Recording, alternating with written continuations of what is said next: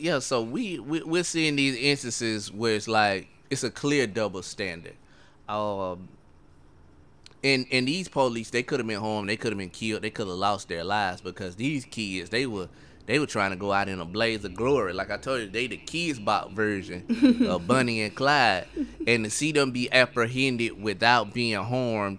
And you look at all these other instances and cases where black people are like they lose their life and they ain't even a lot of times, like, you know, when you look at cases like Tamir Rice, you know what I'm saying, he's a kid playing with a toy gun in a park, and the police just roll up and get the dumping on him, and this kid loses his life.